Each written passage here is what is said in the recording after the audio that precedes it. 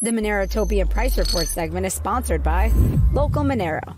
Avoid using KYC exchanges. Buy and sell Monero directly for fiat, peer-to-peer. Hey, buddy, Chris. Yeah. I always forget to unmute. It's like the one thing I always forget to do. So, how's it going? Good morning. Good, man. How you doing? Good. Just actually, the thing you asked me to cover yesterday kind of inspired me to fix up some of my scripts that were not they weren't as good as they could have been, particularly with the rates and looking at recessions and stuff like that. So, and we talked about global liquidity like a couple months ago, and I promised that I'd kind of build a script to do that. So I did that last night too. So awesome. Yeah. I'm excited to hear what you came up with. Cool. So I'll try and power through this. So we had the CPI numbers last week, and it was like kind of a mixed bag. The producer price index came up in blue. The CPI bumped up, and that's basically the inflation of everything combined together. But the core inflation came down. And the reason for this is likely because oil prices, energy prices have been higher, and core inflation doesn't include food and energy. So the core inflation continues to go down, which is kind of good because it's the more sticky one. But CPIs come up. There's a Fed meeting next week, and the expectation across the board is they're going to hold rates steady. That seems to make sense. Again, I think I see weakness in the market. So it would make sense to me that they're going to hold rates steady, try and, hope for the best for inflation. We also saw the unemployment numbers tick up just a little bit. And that's, in a way, that's kind of a good thing because that will help to get inflation under control. But in a way, that's kind of a bad thing because unemployment is one of these things that's associated with recession. So as unemployment ticks up, that sort of puts us into recession. So it's we'll talk about how they define recession here in a minute. We'll get to that. We'll cover all the usual stuff first, like the macro. So the 10-year yield here is looking like it wants to move up. Where it's kind of hit that resistance there, and then it's hitting it again. So I mean, you kind of expect like, okay, could it do this? Sure. It could also just kind of decide to break out next week. So 10-year yield is looking like it's ready to go, at least to me. And take a look at dollar index. Dollar index has continued to rise. It's interesting to me that the dollar index has been rising as the stock market has still kind of been like hovering near its all-time highs. So that's kind of a trend that had happened at the beginning of the last bear market, where the dollar index had like made a really big move to the upside, and yet the stock market was making all-time highs. The only thing that's different about that is that we've got the reverse repos have been coming down. We've been seeing money leave the reverse repos. Now, what we're going to do actually is combine this information because we can also look at other things like the Fed balance sheet. So it would be better if we could just combine everything to understand the broad picture of liquidity, which we're going to do. Gold hasn't moved much, just kind of flat, just hanging out. To me, this actually looks like strength because the reality is that the dollar has been rising significantly, but gold has been doing a pretty good job of holding its own, which is gold multiplied by the dollar index, which we've talked about before. So realistically, I mean, gold has been doing pretty good. And this is a rising triangle. Usually you would say these break down, but I don't think that's going to be the case. I think it's going to break up. You could still expect this thing to go into 2024 before it breaks to the upside. But, I do think it's probably getting closer. Let's see. Okay, did we cover everything? Hang on a second. Fed meeting. Yes, CPI numbers. Okay. Okay, so what I realized with the big overview yield chart that I showed you guys was that I was kind of using the wrong indicators. I was using kind of like the pleb US 10-year that you would find on, I think it's TVC. So there's different providers. There's different people that publish numbers and information. And then TradingView just takes that information. They have some kind of API, they pull that data, and then they present it to you in charts. And the problem was I wasn't using the actual like Fed numbers. So they call it DGS1. That's the 1-year yield. DGS10, that's the 10-year yield. That's what they use on the Federal Reserve website. And so what I realized is that I wasn't actually using that. And because of that, I wasn't really getting the full picture. We need to zoom out here. There we go. So the full picture goes back to about 1962. I think in reality, the 10-year goes back even further than that, but there's probably some special reason why the Fed doesn't report it back any further than this. So at any rate, the colors of the lines have changed just a little bit. I added a few extra ones. Basically, we're going from the 3-month, 6-month, 1, 2, 5, 10, 20, and 30-year treasuries. And then obviously the in white here is the overnight lending rate. And then on bottom, as we have had before, is the overall inversion. So just to give you an idea of what this looks like. Oh, that's the wrong one. All right, treasury spread. So just to give you an idea of what this looks like, we're basically pulling all of the different security timeframes, and then there's kind of 2 lines we're doing here. The longest line in light pink is basically all of the yields that we have, which is the 1, 5, 10, and 20. That goes all the way back to 1962, but the Fed started adding new yield products, like the 30-year and I think the 3-month and the 6-month came around like 1977, 1981, around that time frame. So what we do is after those were added, looks like 1981, they were all added. I kind of like got lazy because some were added in 1977 and then 81. So I just said, okay, screw it. Only do the big calculation from 81. So basically we're taking all the spreads and then adding them all together and then taking their average. So that gives us like the big picture of what's happening with the yield curve inversion. And so the point of this chart that you can see, like, okay, on the shorter term, you can kind of see the yield spreads all in different colors, right? The shorter term are kind of lighter colors, and then they move up to these darker blues. And then the red is obviously the inversion. So what you can see is that technically we were actually more inverted, like crazy inverted in the late 70s and early 80s, like right around 1980.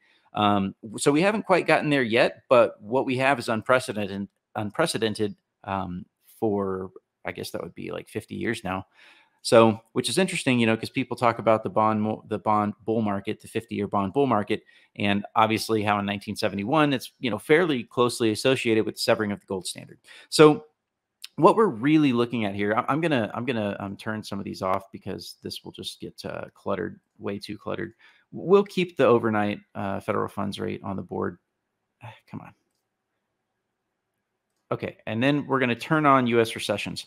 So effectively, I just want to show you that U.S. recessions have been associated with yield curve inversions. They follow yield curve inversions going back basically as far as we can look, just about. I guess recessions go back farther, but the yield chart doesn't go back farther. Okay, so you'll notice that this yield curve inversion that happened in like 1970 was followed by a recession. Again, yield curve inversion followed by recession. Same thing here, actually 2 of them, right? So it went really negative, came back, had a recession, came back, inverted again, and then had yet another recession. Slightly almost kind of there, but that's so delayed, you might say that's not really correlation.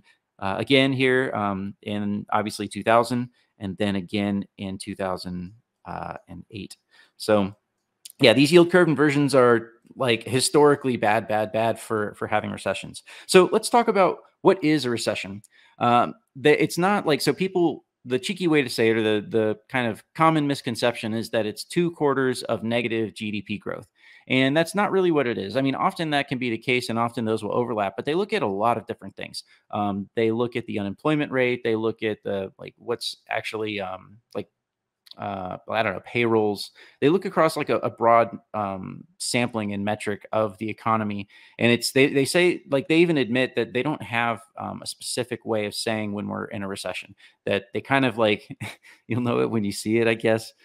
So it's like, okay, maybe you had some negative GDP growth recently, for example, but the unemployment rate was really low. So that factors into things. And the stock markets are doing good. I don't think they actually factor the stock markets in. So a recession is really it's a broad sampling of a bunch of different metrics. I don't know. I think like non-farm payrolls and stuff like that, overall payrolls, salary, things like that. So very broad sampling. So yeah, I mean, the video that you showed me, Doug, I mean, he made a compelling case. He's like, listen, historically, this is basically almost always correlated. Yield curve inversion has basically almost always been correlated with a recession to follow. And a recession almost always means stock market go down. So, he says, if you're going to say that's not the case, then you really need to bring compelling data. So, it might not be enough just to say, hey, reverse repos, it's different this time. We can maintain this yield curve inversion. I do think it is a little bit different this time because of the reverse repos. I think that is kind of a big data point. I think it's really important. But that doesn't mean that that's the full picture. And it does intuitively, just in my mind, like, what does price have to do? It does seem like this is too far, too fast. Price needs to pull back. It needs to like be healthy and establish a lower range and not just shoot to the upside. Because if it does, like, we're looking at inflation again. That's kind of, in my mind, that's a big driver of inflation, people's mad gains on risk assets. So yeah, I mean, that's one of the things I wanted to look at. Let's take a look at where did I put it? Okay, yeah, let's take a look at the stock market in terms of recession. We're going to mute the global liquidity for a moment because we're still talking about recession. So this is what the stock market looks like for the past, let's just say, since on the same order of time frame that we were looking at. Maybe we can zoom out one more notch here. There we go. So yeah, you can see that basically, okay, recession, stock market go down, recession starts, stock market down, even like right here, a little recession, stock market down, same thing there. Obviously the .com bust, which is kind of funny because like the recession apparently only happened for a short time frame and then everything was good. I don't know. Probably them fudging the numbers. They love to do that. Recession 2008, big recession, long recession, lasted like almost 2 years. And then little itty bitty recession here for the word that shall not be mentioned. Okay, so that's one way of looking at it. You can say, okay, recession basically typically means that the stock.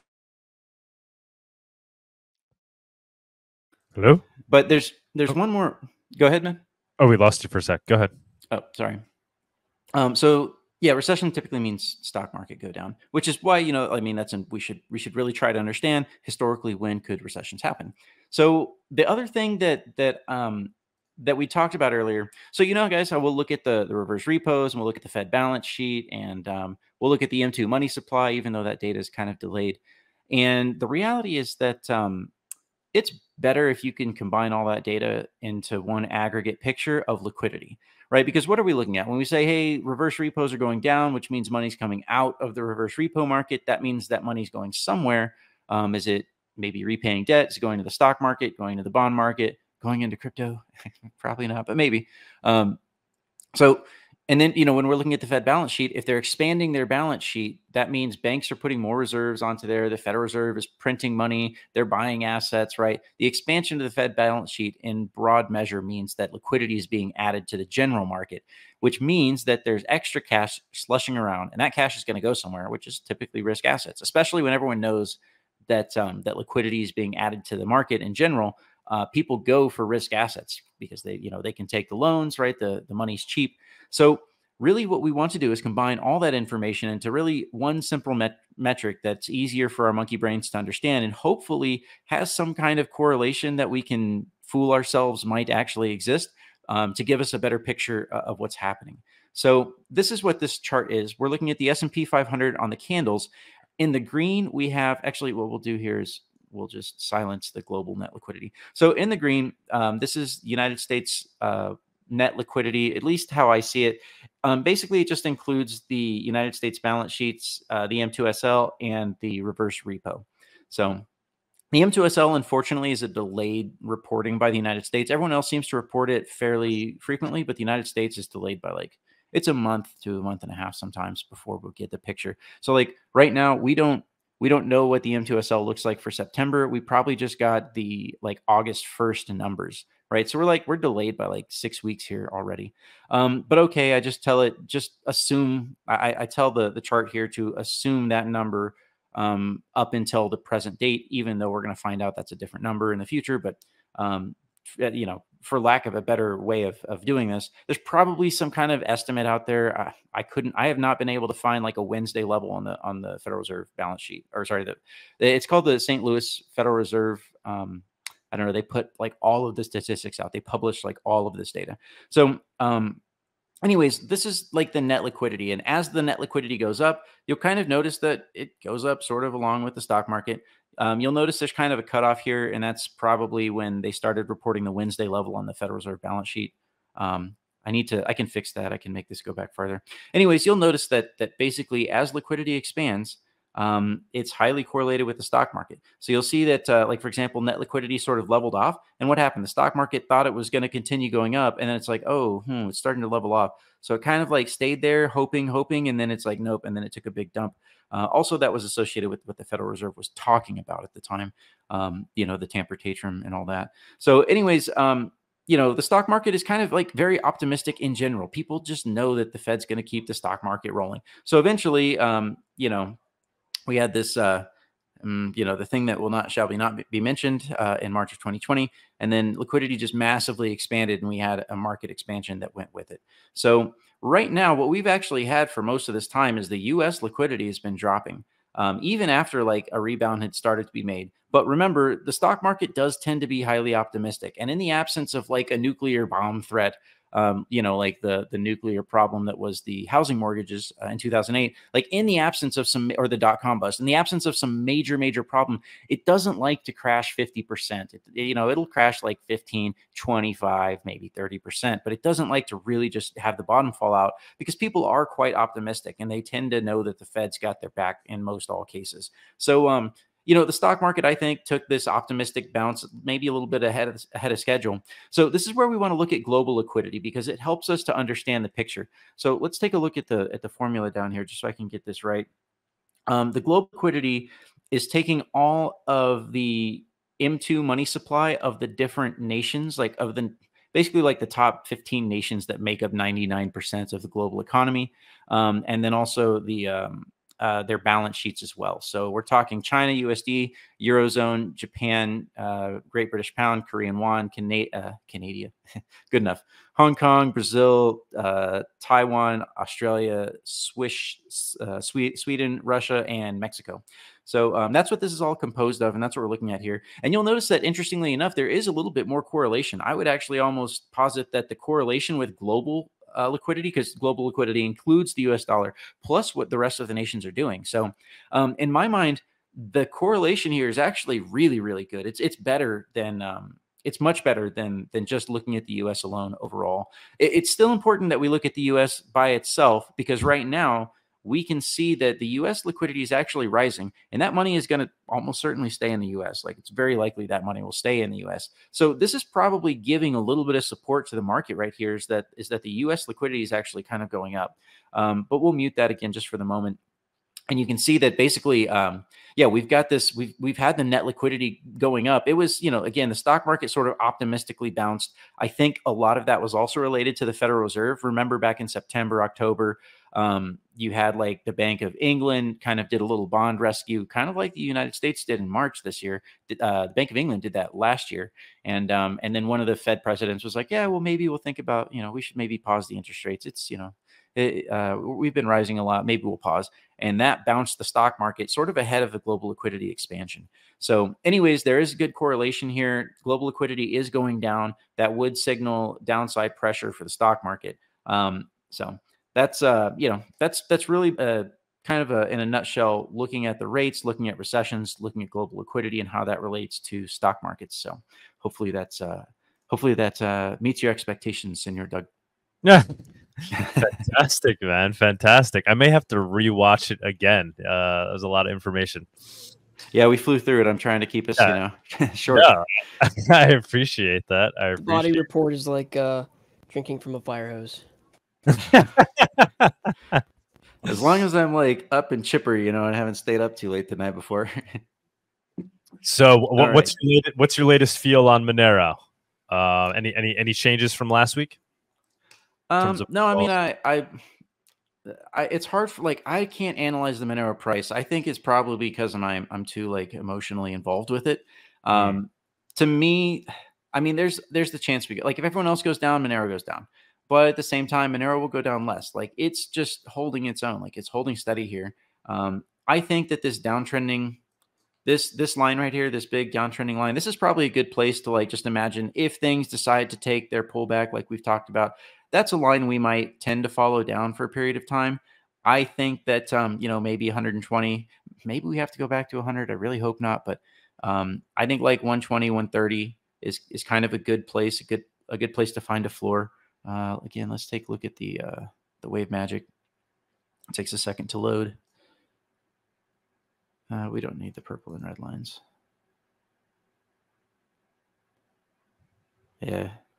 Yeah, that's the only problem with this indicator. You have to wait for it. It's doing like, I mean, calculating all these lines. There's something like 500 lines being printed here right now. So it's, you know, it takes a minute for TradingView. So right now we're kind of hanging out in this lower standard deviation.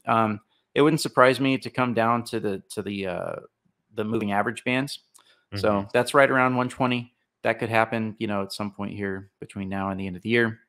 I don't think that's the end of the world. I think it's, again, just Monero establishing a solid support. I'm saying I'm not going to go lower. I'm just hanging out here. Like, no matter how much selling pressure, how much fake Monero CZ, or how much of their mining, their covert mining operation that they want to do, you know, they're going to have a hard time pressing the price down any further.